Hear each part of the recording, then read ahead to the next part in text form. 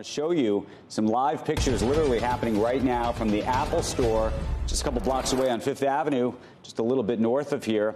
$3,500 Vision Pro going on sale today. And Apple CEO, you can see him right there, Tim Cook, opening the store and greeting customers. A big line almost around the block there. And Steve Kovach is here with us to talk about what this moment means for Apple. Steve, we were just wearing these goggles with Joanna Stern moments ago. Yeah, and I actually got a chance to catch up with Tim Cook yesterday, just following up on earnings. And of course, we talked a lot about Vision Pro in addition to that kind of mixed earnings report we got last week. And, I asked Cook, what is this for? He's talked a lot about entertainment and things like that. But another thing besides that obvious use case of, watching cool movies on your face, I guess, in this big screen, B2B and enterprise, he seemed really excited about the prospect of selling the Vision Pro to businesses. He gave me examples of, doctors practicing virtual surgery using the Vision Pro, or Walmart using an app that helps employees stock shelves better so they can find the optimal place to put things on shelves. One thing I would note, though, because, I asked him, other headsets have tried this. Microsoft has tried going into the enterprise, for example, with the HoloLens. Google Glass tried it years ago after they failed to take off with consumer. Magic Leap, that startup, same thing. So it's not a new idea they're really chasing here. It's just doing it in kind of an Apple way. I know you tried it, Andrew, and it sounds like you're kind of a believer, aren't you?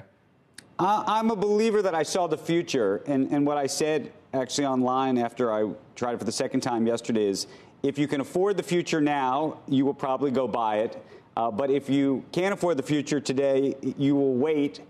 It'll be probably a lot better and lighter in the actual future. And either way, the future is pretty cool. So, yes, I'm a believer that we will all own something like this. And whether it's made by Apple or, frankly, Meta in the future, who knows? I recognize that it's going to be, I think, multiple years before we get to a place where it's affordable for folks across the country. $3,500. It is a true pro device. So when people talk about a Mac Pro, this is as pro as it gets, and it's the professionals, those who can expense it, or those who are, a super sort of luxury device right now, I think. Yeah, exactly. I'm taking a flight home from San Francisco to New York tonight.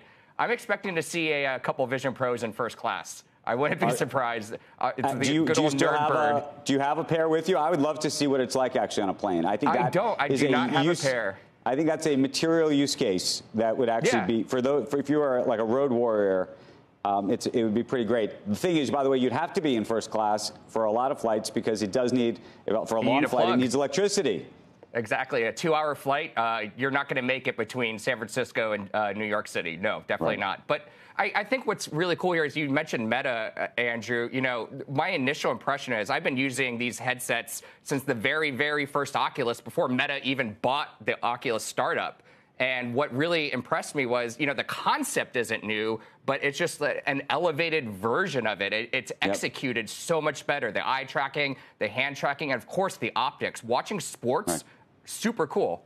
I mean, well, there's a lot to... If you put every expensive component part in it, you can get pretty far. I actually think this will probably benefit Meta too, though, because I imagine as holidays come for kids and things, they may say, well, I can't afford this, but I'll take this. And that could create its own ecosystem. So we'll see. Yeah.